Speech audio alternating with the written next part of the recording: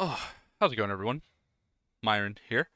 It's been a while since I made a vlog style video like this, but big news for Olimar. It's really good that I felt is worth talking about, and I've had a lot of people ask, so hopefully this help clears things up for those that don't know. So right now it's December 18th. Yesterday Sephiroth was early released, if you will, but long story short, they when they added him, they updated the game to version 10.0. And in doing that, game changes are made.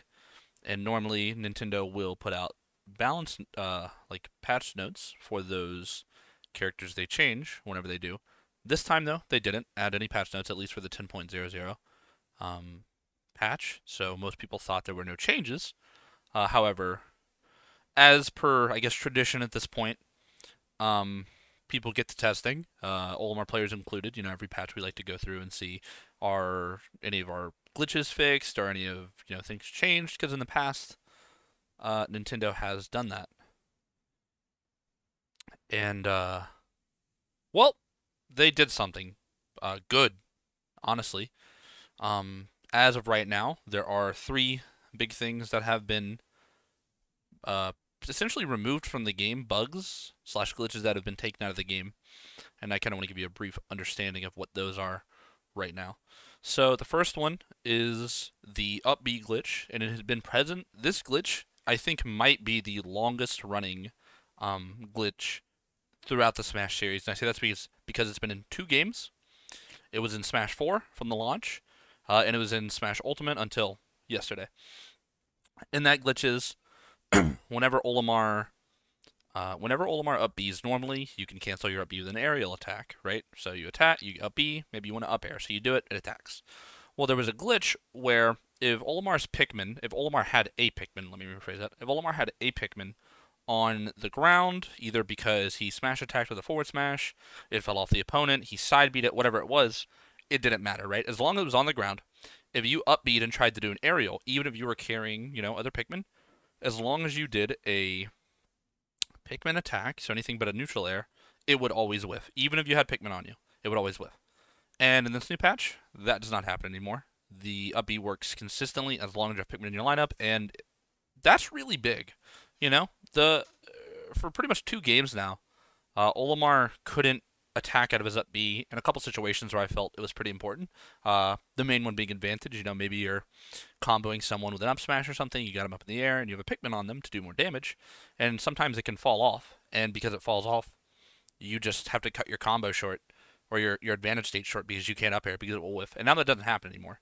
As well as when you're recovering, you can throw Pikmin and now reliably use your aerials out of up B while you're landing.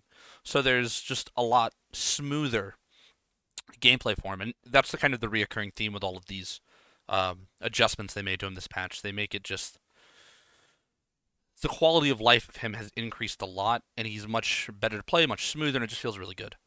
The next big one is the Pikmin death reordering, for lack of a better phrase, glitch which would occur, which, to put it simply, meant if Olimar,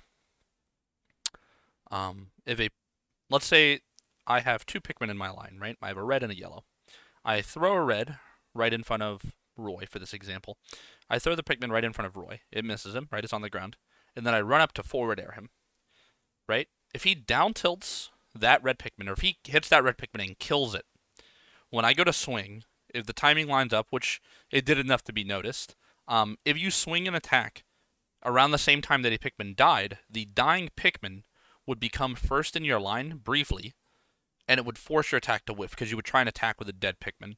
So there's a lot of examples where I try and punish somebody when they had a Pikmin on them and they'd hit it, but because they killed my Pikmin, it would make my following attack whiff.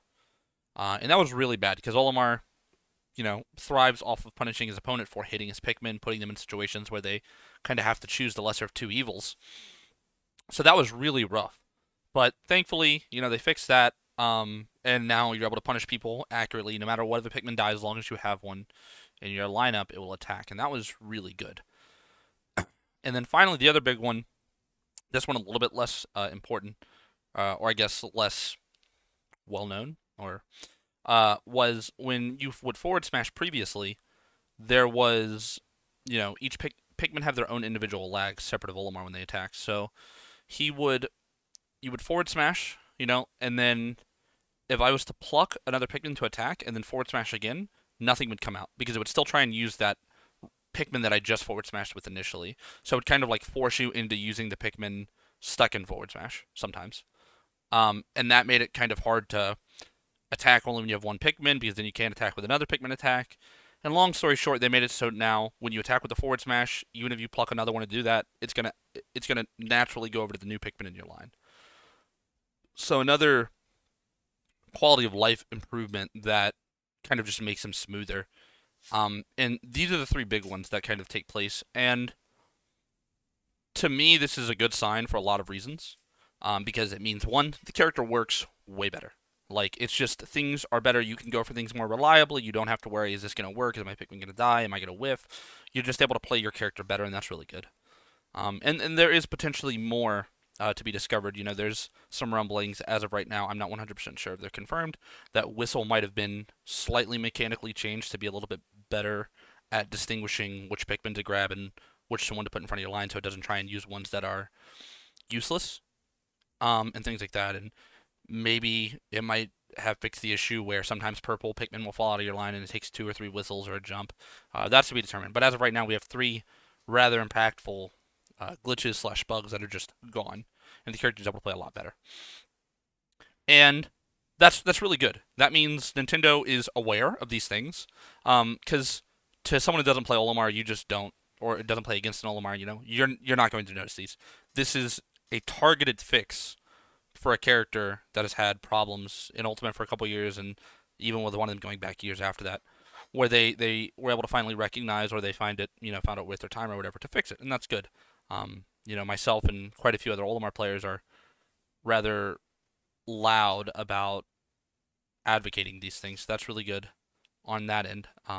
What I do want to kind of follow up with, though, is that Olimar does still have a couple issues that are in a similar realm of quality of life and performance affecting that I think we can still advocate to bring light to. I don't want to downplay the importance of these, but to me, this showed that if they want to, if they're willing to fix certain issues, we should continue to make our other ones known so that we can have a character that functions well. This isn't so much an option or a opinion on balancing or how viable he is. It's just letting his moves function in a way that allows him to play the game consistently, which is a luxury that a lot of characters have, and he's not one of them. So I do recommend everyone who's voiced their opinion before, keep doing it. We have the hashtag fixing the Pikmin now, run in the Twitter account of the same name that helps consolidate a lot of that effort. We reach out to the proper channels the best we can. Just keep sharing these things, retweeting the things that point them out, and hopefully one day, maybe down the line, we'll get more fixes for the captain. Just to briefly wrap up where I think this will affect his gameplay. I don't think it's going to make him like crazy, like top tier or anything. I already thought he was kind of on the bottom end of top tier.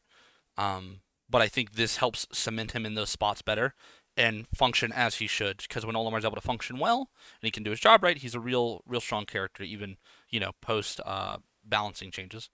So I think he's still very good, and this will kind of just let the Olimar players do their job better and not get blocked by the game kind of telling them no instead of their opponent. So great spot for him. I don't think he's going to make any massive changes. Just going to kind of reinforce what the Olimar players were doing to begin with. But overall, great stuff. I think we should just keep getting the information out there, sharing the glitches or whatever there is with him. Maybe one day we'll have like a perfectly working Olimar, well-oiled machine. Just keep letting Nintendo know. But those are my thoughts on it. Bug fix is great. I'm really happy Nintendo finally listened. It felt like for so long, every patch or every other patch was like, Olimar got hurt this way, or they broke this, or they nerfed that. So it's just refreshing to go, here's this. No downside. Your character's just better. He just worked properly. So yeah, just a little off the top thoughts in a vlog. Just happy to see some good Olimar gameplay coming out of this. But thanks for watching, guys.